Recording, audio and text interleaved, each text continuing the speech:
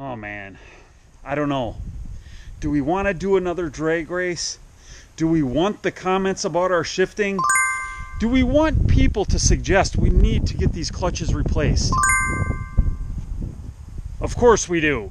Guys, stay tuned. We're coming at you with another classic ATV drag race.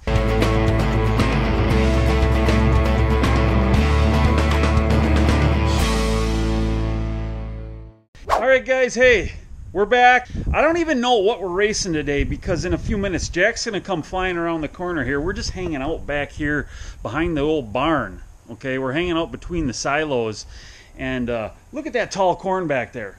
Beautiful. But Jack's gonna come flying around the corner here, and he's gonna reveal machine number 1. All right, let's see what he picked. I can hear it coming. It's definitely a 2-stroke.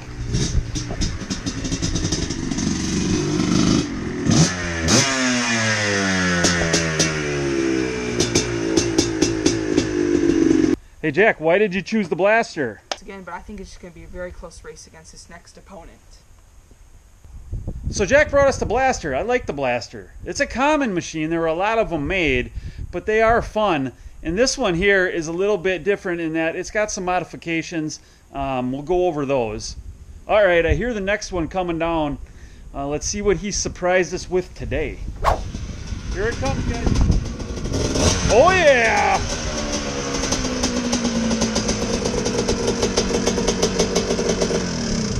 All right, here's something you don't see every day. Definitely don't see this every day. Jack, what do we have here? It's got the Tecate 4. These two actually were in the drag racing, no, not drag racing, the trail riding video together that we did.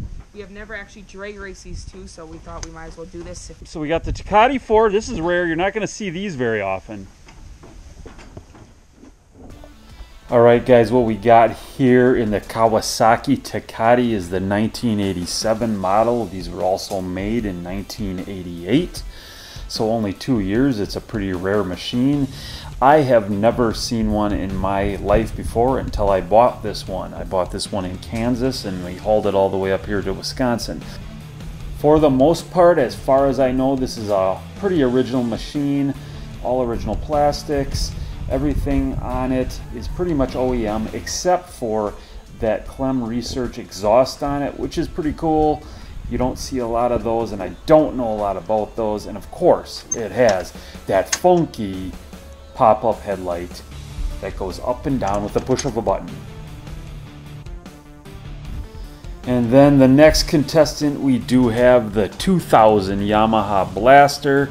Now this one is not an OEM stock machine. This does have some modifications, performance modifications that we will mention later in this video, but other than that, it does stand there looking like a stock machine, and it's a lot of fun. You know this machine, they're all over the place.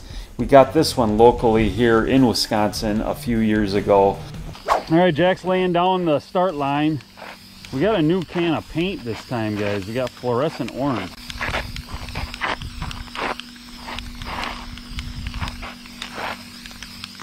We're going to be doing that 1/8 of a mile again, 660 feet. We are on the gravel road in the town of Lynn, Where do we at? County, Wisconsin. Right there. Is that it? Yep, 660. Jake, you're making a crooked line. Whoever's ever in the right lane might actually win because of this. I can't with this wind! You ready to race? Oh yeah, I'm ready to beat you. All right, let's talk about these competitors. We got Jack over here. 5'11". 5'11", he thinks. You 6'1", and look, guys. I'm downhill. All right, but it's... But what do you weigh? 155. Okay, you weigh 155. I weigh about 185 or right around in there, so I'm around 30 pounds heavier. One guy had a comment in one of the other videos about how much horsepower that takes up per 50 pounds or something like that. I don't remember exactly the comment, but definitely the weight will play a factor in this. But Jack, look at you, you're wearing shorts. It's summer. You know you're gonna get flamed in the comments by at least a couple guys for that. Summer. They're gonna say you're not safe. But anyways, guys, yeah, well, Jack says it's summer. It's September 1st, late summer. Really nice weather here yet. Nice and warm, but we're going to get racing right now. Didn't have it on.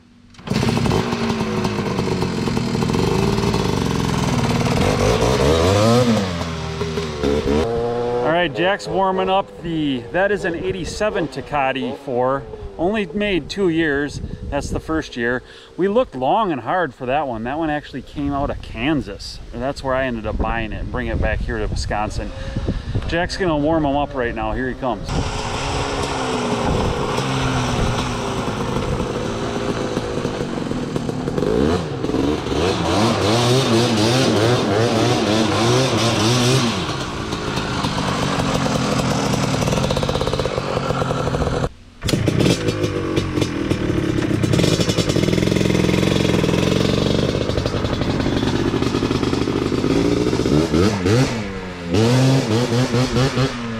All right, Jack's warming up the Blaster.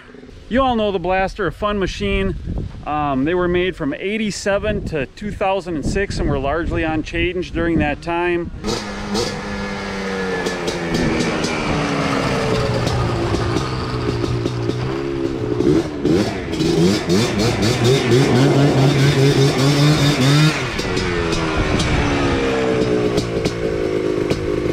Alright, this is the race rules that we're doing. We're counting down from 5, trying to synchronize that, and then we're gonna go. We're doing 6 total races, 1/8 of a mile, 2 races on each machine, and then we're also doing a race on each machine for the 5th and 6th race, a rolling start. So let's get at it. 5, 4, 3, 2.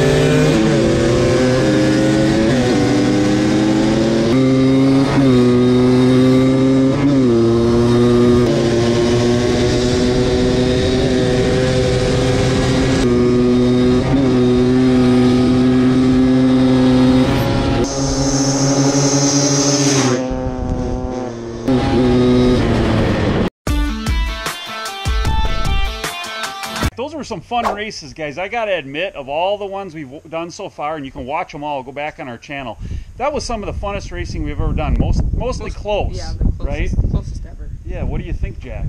I don't know, that's one fast blaster in my opinion, but it is modified. That's Yeah, I mean, that one's got some modifications. That's not a stock blaster. It's got some porting work done on it, higher compression, and the exhaust, and that's a quick little blaster. The Tecate is new to us. We don't really know what state of tune it's in, except that it does have that Clem Research exhaust on it. But it was a close race. It was a fun race. All right, guys, in the comments below, let us know what you think. Let us know what you want to see raced in the future. And let us know our shifting was perfect. Guys, hope you enjoyed it. Jack and I like doing it. We're going to do more. We're going to get the 250R out pretty soon. That's ready, and it's running good. We're going to stack that up against some of these. So, guys, thanks for watching. Have a great week. And remember, always keep it real.